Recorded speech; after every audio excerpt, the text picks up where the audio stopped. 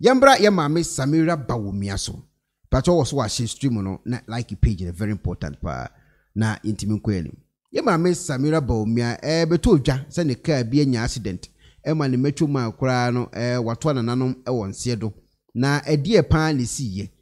Ma ya mame Samira Bawumia. Okoni ba bia suspend bi dia be wura mu ni ade a. Se sense mebre na fa eye case ye hu. Ka ne de asay yesi mame de ne ho to no ye mate se on de bibia anya na momo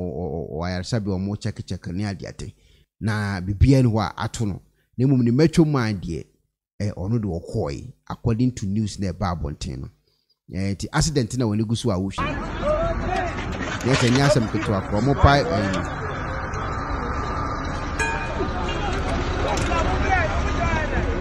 enya sam keto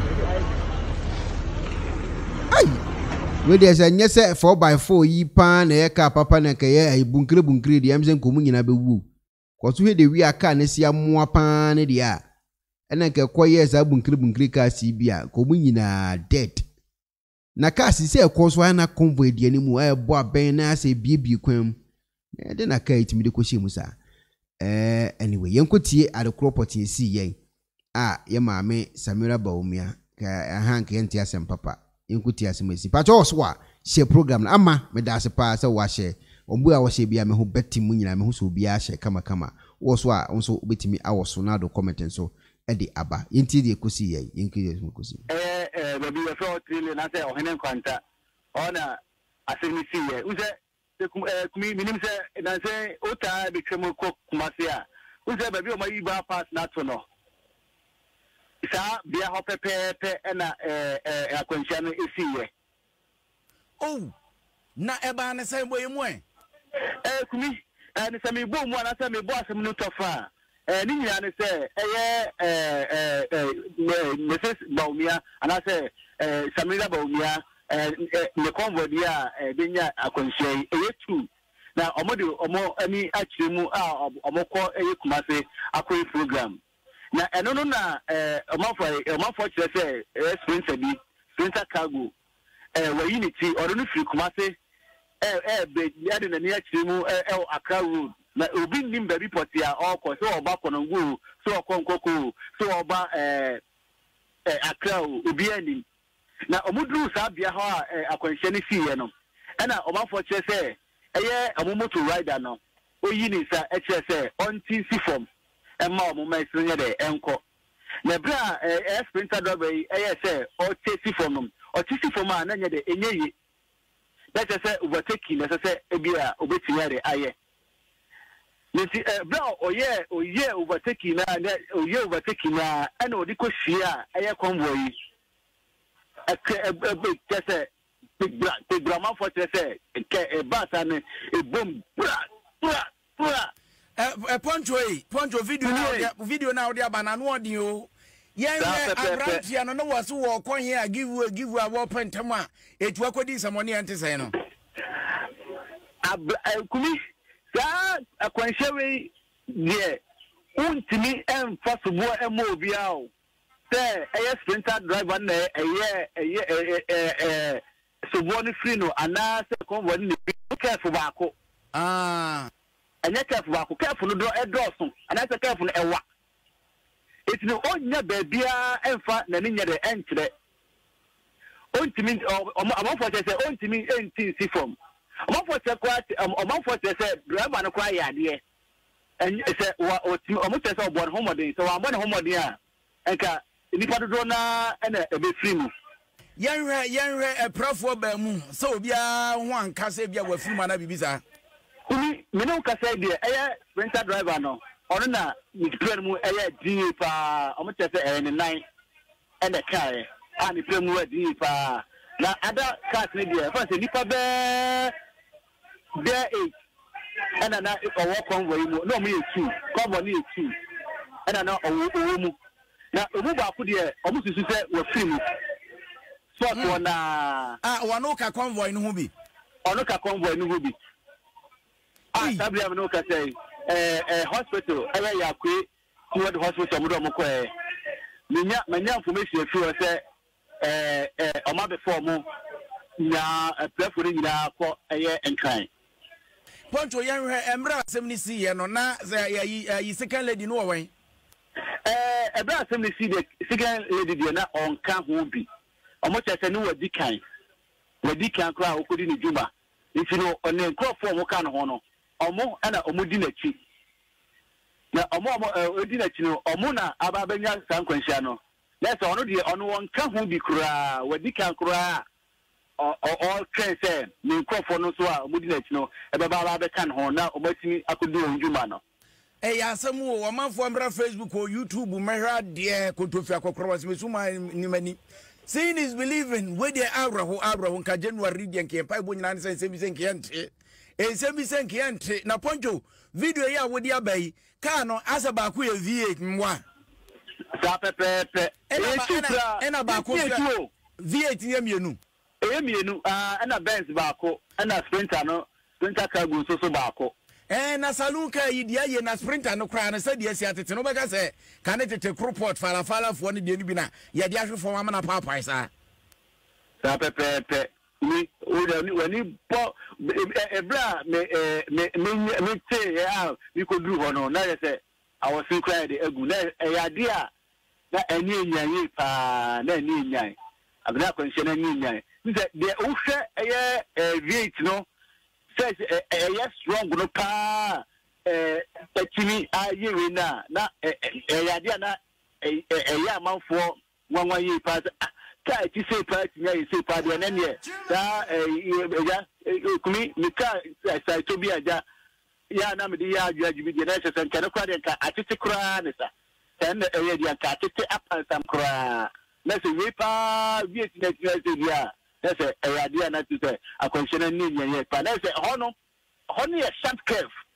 na kumi me subone de unti na me say unti me first subone e mo view no ala unti first subone Poncho so go de eja obi anfa subone mo obi a na eja de akoba ne say yi se e pese ehu de course no ne ade ntu de ye mfa nsia on na fu ani bi atire e platform me pese me wo futo kakra e de ma eye asenkafo ni nyina a futo no se dan wo monto omobo on omonto omobo